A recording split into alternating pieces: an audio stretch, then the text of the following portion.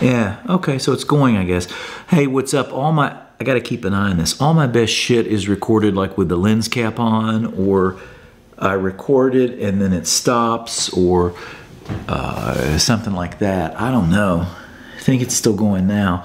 I've actually finished off most of the beer that I was gonna talk about, but maybe I'll just kind of, work through it and say, brain check, found unexpectedly in the world famous beer refrigerator. Well, I popped it open and put it in a glass.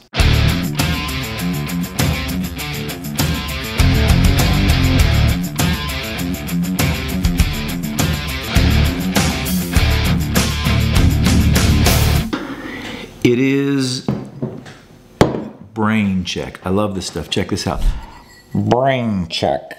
Check one, check one, check one. Brain check.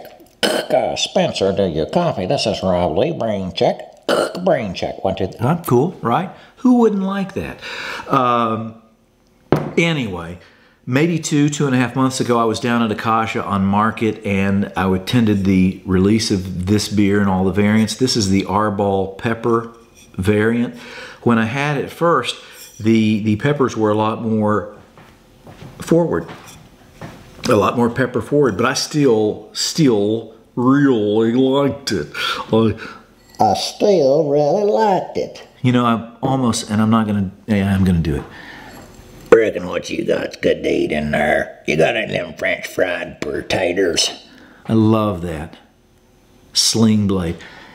I think I've killed Noel Hargrave. Some people call it a sling blade. I don't know what the other part that they call it is. Doesn't matter. Anyway, back to brain check. So I talked to Spencer. I had a bottle of each of the variants, and I said, man, I may age some of this and just kind of see what happens.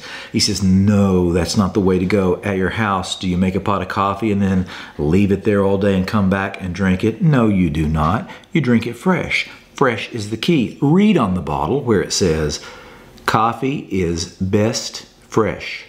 Keep cold, drink now. Look, I don't need to be told to drink stuff now. And I did do some of what it said on the bottle.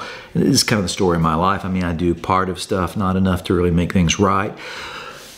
But anyway, I did keep it cold, and it got back behind some other inventory in the world famous beer refrigerator, hashtag WFBR. But today I have found it. And it's 9% Imperial Coffee Stout with cocoa nibs, cinnamon, vanilla, and R-Ball peppers. Now, this was probably my favorite variant when they first released it. Now, here we are a little bit later. Let's see what I think. I've already drunk a lot of this, but the lens cap was on and the audio part wasn't working, so I already know what I think. You don't know. You don't know.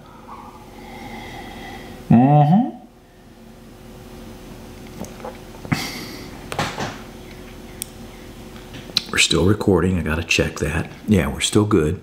So maybe you've heard people who don't drink coffee say, if coffee actually tasted like it smells when it's being brewed, you couldn't keep me away from it. I would drink it and drink it and drink it and drink, right?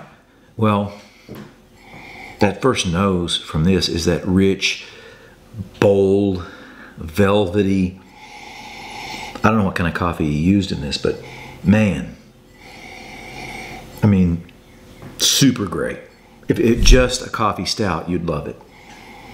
But then that vanilla and cocoa are married together, yet they maintain their independence. It's a perfect union, a perfect union. It's like an ideal marriage, right? I got the vanilla. The cinnamon is the one thing that I didn't ever really understand. I would say the R-Ball pepper and the cinnamon give it a snap. And I think that the pepper, the cinnamon, the bite, the kind of sharpness or snap was maybe a little bit more forward when it was fresh. It's still there. Still really nice. It still says, hey now, but at the same time, it's not so pepper forward that you go, oh, it's a pepper beer. No, it is not. It's a rich, velvety imperial coffee stout with cocoa and vanilla married together, yet at the same time individual. So if you can find a bottle of this, I think it sold out the actual day that they released it, so you probably won't be able to. But if you could, damn, it's good. If you can't, yeah, you know, hate to hear that. Sorry about your luck. You know what else I'm sorry about? 9%, 22 ounces, all wasted on yours truly. It's kind of sad, isn't it? I'll talk to you later.